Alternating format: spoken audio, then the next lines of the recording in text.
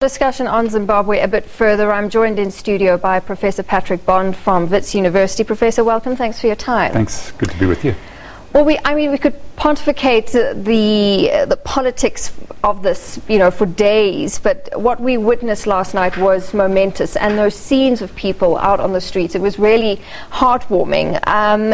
But I'm wondering if we're waking up today, and once the celebrations start to fade, and we look at the reality that awaits Zimbabwe, what does that reality look like, and should we be cautiously optimistic? Well, after a party like that, there may be a hangover. One version of that is political, in which, as Patrick Chinamasa, the legal secretary for ZANU-PF, said on Sunday, he said, we can do it alone. We don't need a government of national unity. We don't need the cooperation of the opposition. Mostly that's the MDC, Movement for Democratic Change, whose leader, Morgan Tsvangirai, has been treated here in South Africa for cancer. But he's going back strong, apparently, with Tendai Biti, his former secretary, and Welshman Ngube. And they are asking for a government of national unity, as are many of the civil society organizations, 100,000 people on the street. So that would be the optimal. But the hangover is that Patrick Chinamasa, speaking for the new Mnangagwa government, may have signaled that's not going to happen. And the second hangover would be economic, whether those folks are having to queue in those bank lines for $5 or $20 a day maximum. Will they get liquidity? Who's going to come with some hard currency and put them into the banking system, which everyone is running away from? Are they ready for something like a government of national unity? They did it before semi-successfully. That was 2009 to 13. It took our former president, Thabo Mbeki, in his last days in office to go and sort of panel beat both sides into accepting that there would be certain positions for one and the other. Morgan Tsvangirai was the deputy president, he was the prime minister. And what Mugabe had done at that time was make sure that his solid ZANU-PF elite was with him. But since then, of course, he fragmented it. And so he lost Joyce Mujuru, his vice president. Then he lost briefly Emerson Mnangagwa. So it's a strange party. Is it going to pull back together, or the pro-Mugabe factions, the G40, going to run away? And they're thinking about that, because if they don't have a government of national unity, they'll say, well, we'll just do the election next year. And they think perhaps Mnangagwa thinks he can win that. Well, let's look at Emerson Mnangagwa, because I find it hard to accept that a man known as the Crocodile, and as somebody who was responsible for upholding many of the repressive policies of the Mugabe regime, is not somebody that we can look at without some sort of caution. You're right, and it's ironic that there was another great crocodile in our memory, P.W. Botha in South Africa. The atrocities you're referring to would include his leadership of the state security apparatus during the Gukurundi massacres of more than 20,000, mostly Ndebele people, between 82 and 87. There were lots of other atrocities along the way, human rights violations. One example would be in eastern Zimbabwe, where the diamonds are, huge diamonds, $15 billion of diamonds, according to Mugabe, of which only 2 billion revenues can be accounted for. Mnangagwa, as the defense minister, set up the deals with the Chinese. Anjin was the company, Sino-Zimbabwe. So there's missing money, and there's probably 500-600 corpses of informal artisanal miners in November 2008 to be answered for. So Mnangagwa is being looked at very suspiciously because of a record of the things that Zimbabwe has been suffering, repression and looting. He's right up there also with Chiwenga, the army chief. So also, if you have a look at someone like Grace Mugabe, who, she was the tipping point for her husband, and people are asking what kind of deals were struck.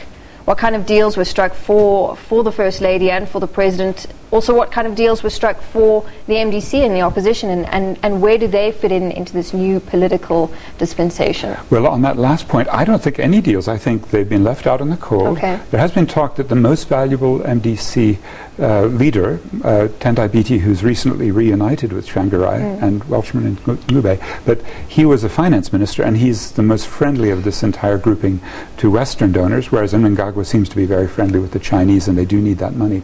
But the deal for Robert Mugabe, for Grace Mugabe, for the two boys who are quite rowdy here in Sandton, maybe that they would go to a family place. There's one in Zimbabwe on the coast, just north of Durban near the airport, a big mansion, 300 million rand worth, that his helicopter pilot sort of set up.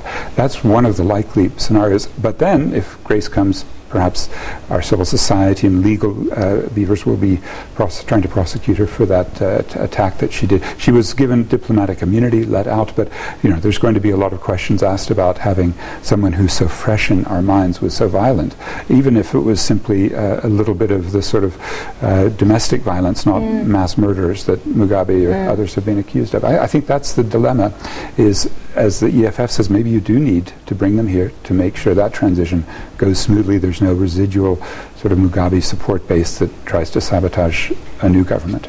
And I mean, this transition is absolutely crucial, and it needs to be handled so well. And you were mentioning the economy and liquidity earlier, but what needs to happen right now to make sure that the economy does kind of revive, even if just for a little while at the beginning stages of this? Because also Mnangagwa, this isn't a honeymoon for him. He doesn't have time.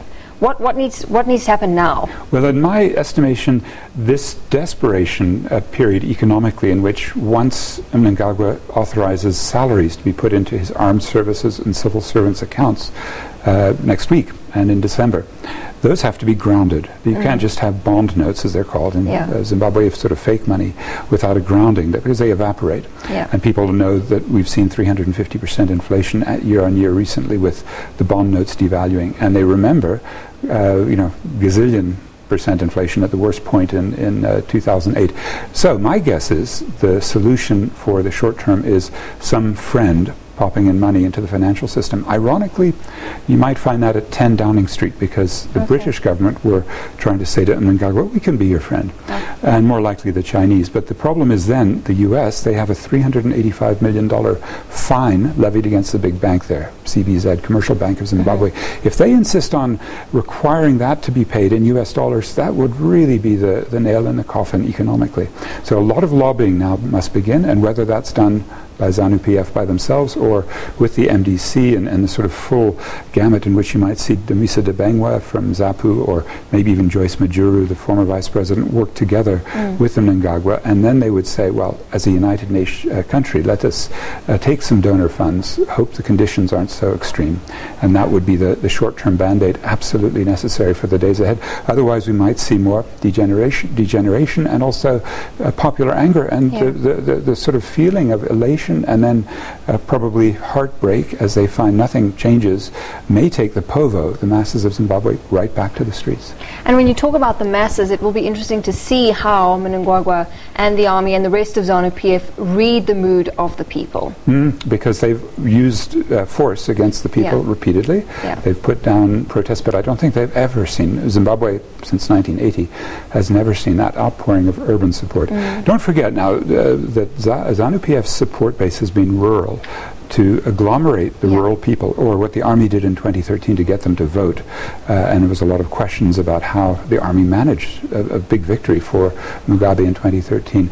They certainly have that power in the rural areas, but now we're seeing the cities, the big cities, Harare, Bulawayo, and smaller centers reflect. And maybe we've seen in Hillbrow and Yeovil last night a sense that the diaspora, they were out on Saturday at the Bedford View Johannesburg consulate, at the Pretoria embassy, at the Cape Town consulate. So we might start seeing a Zimbabwean nationhood and this flag and all of this sort of sense of patriotism build that political force that is the people's will that I think has been missing. Absolutely. Professor Bond, we'll leave it there. Thank you so much for your time.